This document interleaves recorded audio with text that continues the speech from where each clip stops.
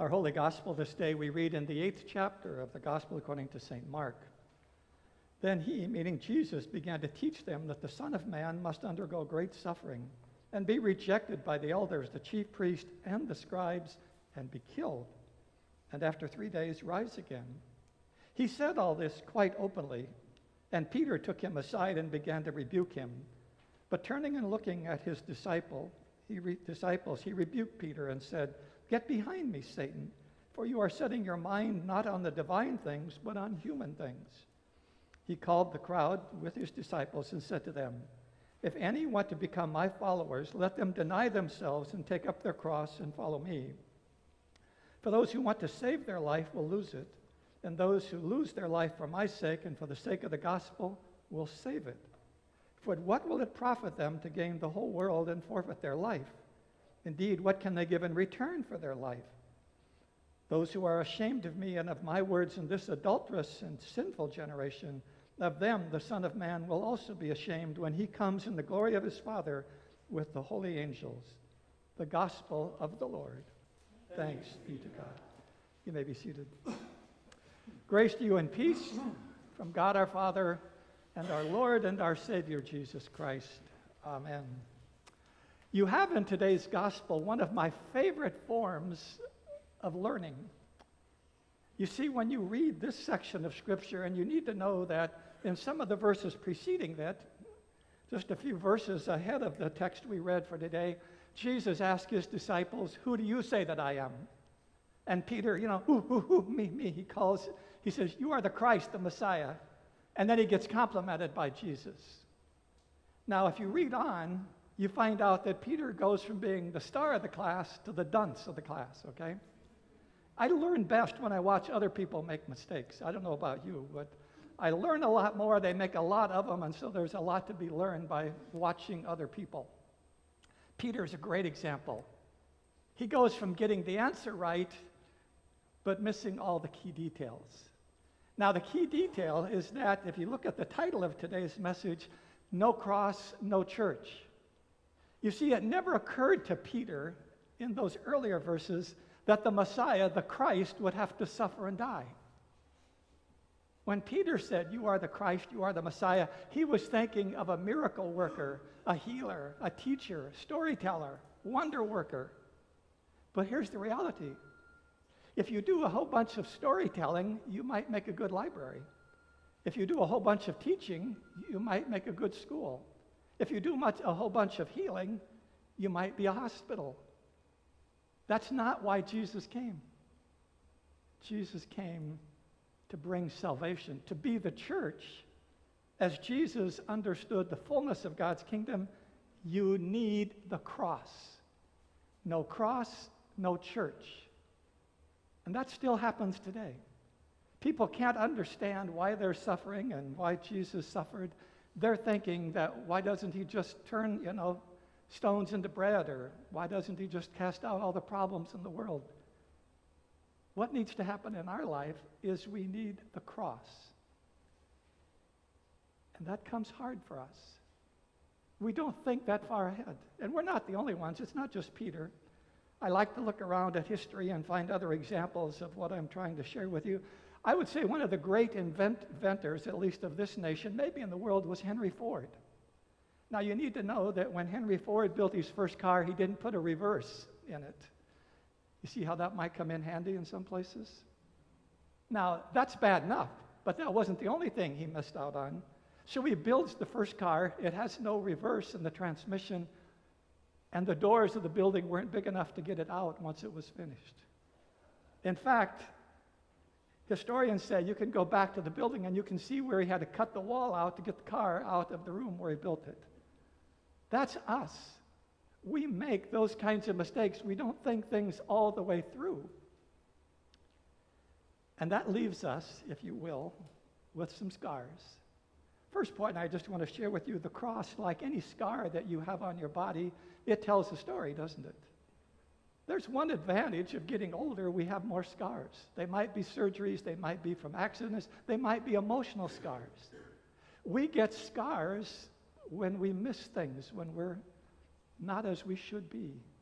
And the cross is a reminder of how fallen the world is. You see, the cross isn't just the place where God sacrificed God's Son. The cross reminds us of how far short we fall. If it weren't for sin, and let's don't be pointing fingers at somebody else, if it weren't for our sin, there would be no need for a cross. Now, we'd like to look around, and I know the world is in sad shape, but focus on this as we talk about this passage. If nobody else existed in the world, if nobody else in the world sinned, Jesus would have had to die for each of us on the cross.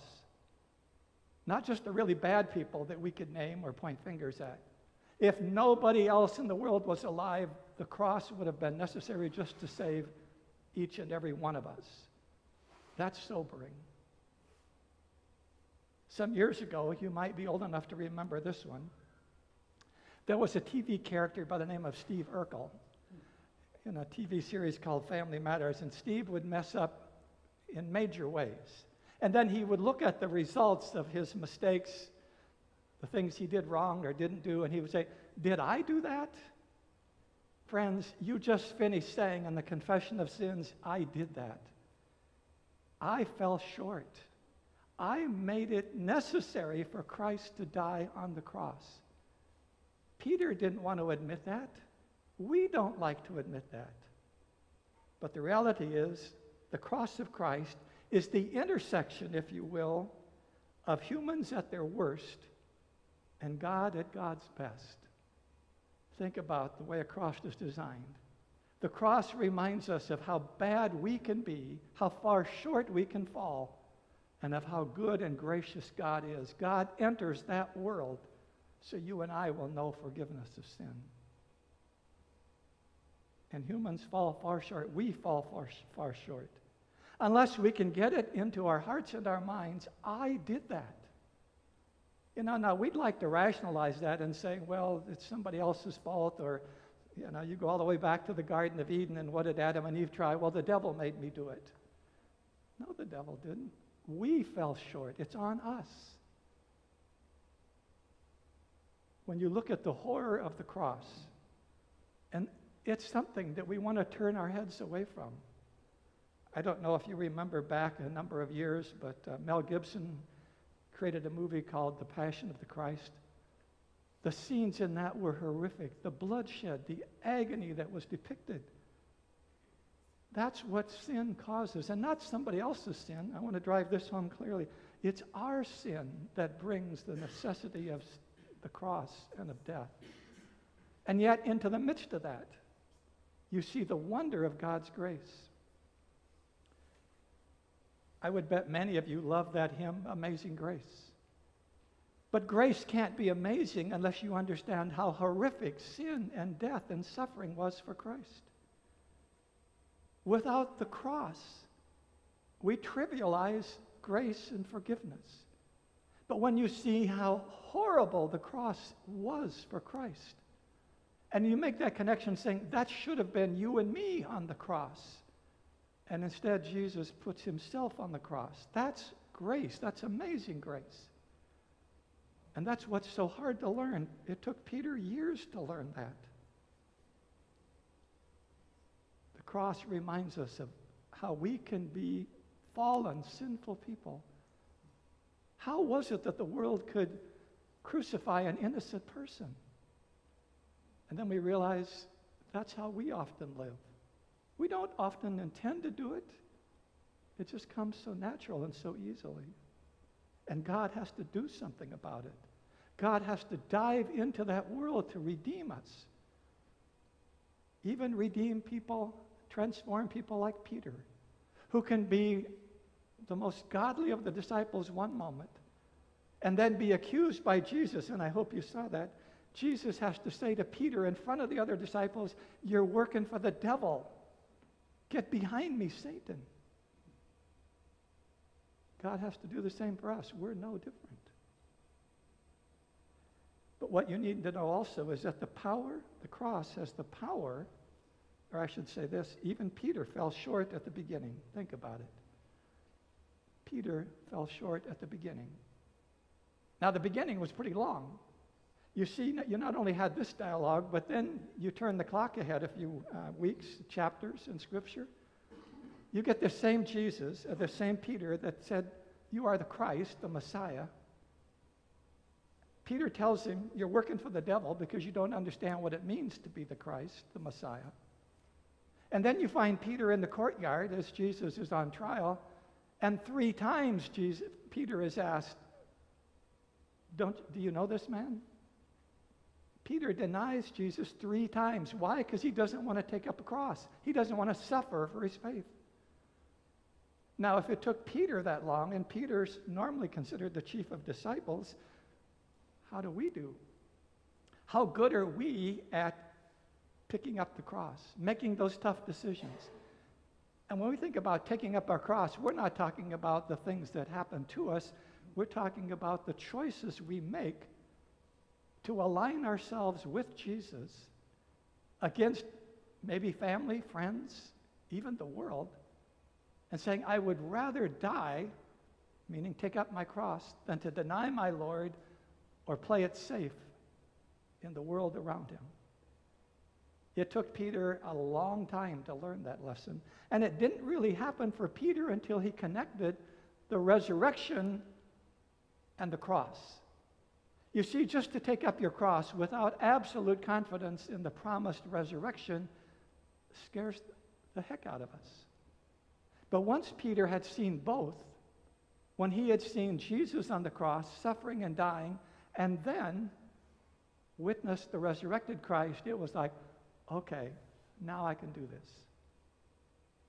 We need to connect the resurrection with the cross, and we can. We have evidence in Scripture, in the life of Christ, in the body and blood of Christ, that the resurrection is always connected to the cross. First for Jesus, and then for us. You see, the cross has the power to turn sinners into saints. This cross that the rest of the world wants to shy away from, this cross, connected to the resurrection, has the power to transform people. It worked for Peter. It can work for us. God can take your and my worst failings and disappointments and transform them into a new way of life. I came across the story. I like to think in terms of stories. They're easier to remember than probably most of what I'll share, but they also are quite practical.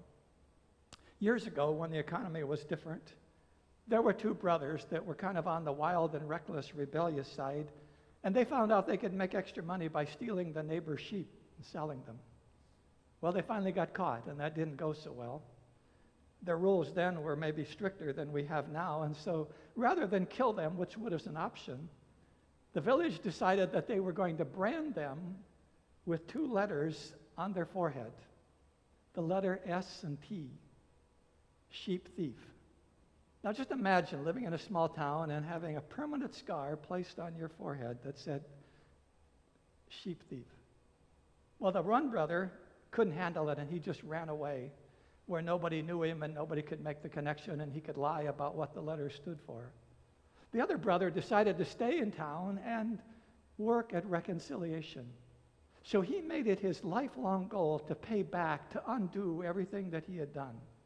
So whenever there was an accident, the younger brother with the ST on his forehead, he would come and help out. He would donate time, money, possessions. He would sit with the sick. He would visit the lonely. Anytime there was a problem in the community, the younger brother with the letters ST on his forehead would be there, lending whatever help he could. Now, first the village was quite suspicious of why he was there and thought maybe he was up to something sinister. But years went on and years passed, and he just kept up that faithful service. Finally, one day, a visitor came to that village and heard about this young man and heard about all the help that he rendered to people. And then he asked one of the villagers, what does that ST stand for on his forehead? And the villager said, you know, I don't know the whole story. I just assumed it stood for saint. How do you turn a sheep thief into a saint? By the grace and power of God. connecting the resurrection with the cross. The sin was still there, but now it was forgiven and transformed. You look at really any character in the New Testament, and you will see the transforming power the cross connected to the resurrection brings. I could go through and name other names as well. You see, a Christian life begins with the cross of Christ and leads us to our cross. We come to faith because we stand in awe and wonder at the cross with Jesus on it, dying in our place. As I mentioned to you, the prelude for this morning was, "In the cross of Christ I glory." What a contradiction in terms. To glory in the cross? That horrible way of capital punishment?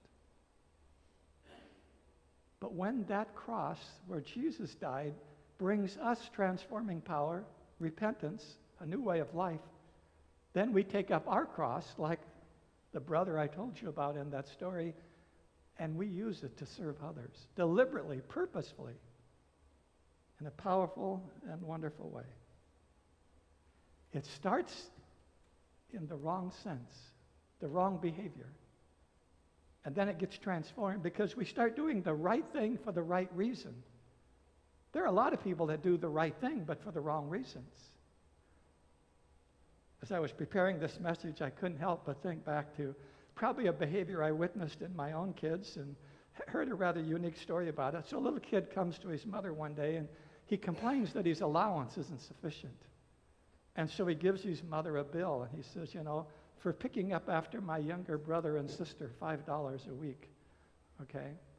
For helping do dishes every other day, $5 a week. For cleaning up after the dog in the yard, $5 a week. And he goes on and on. He says, for my good report card, $5 a week, so here's a bill for $20. Well, his mother thinks about it for a while, and the next day or two, she gives him a note. And it says, for 9 months, carrying you around in my womb, no charge. Okay? For changing thousands of diapers, no charge. Okay? For feeding you thousands of meals up until this day, no charge. For getting up with you in the middle of the night when you're afraid of monsters or you're not feeling well, no charge. The kid thinks about it and he says, never mind about my bill. You can forget it. When we start comparing what Christ has done for us, especially on the cross, anything we can do, we don't do out of guilt or obligation. We're just so thankful of how we have been loved. And we only see that when it's connected to the cross. There's no other explanation of God's love for us. We could say, for God so loved us that he was born as a babe in Bethlehem. That's not really the love of God. The love of God that you and I need to know and experience is the cross. That changes our whole way of thinking. So from now on, we do the right thing for the right reasons. I just want to remind you of this as we near Holy Week. A cross-eyed life looks different. Now you think about that term, cross-eyed. I'm talking about when you keep the cross of Christ mentally in your mind, you see things differently. God loved me enough to die on the cross for me. I'm a different person. I handle death differently. Because you cannot look at the cross, at least from our vantage point, with Holy Week and Easter coming up, you can't look at the cross and disconnect it from Easter, from the empty tomb. There is power of God even over death and the cross. And we're blessed by that. I don't suppose it's a coincidence.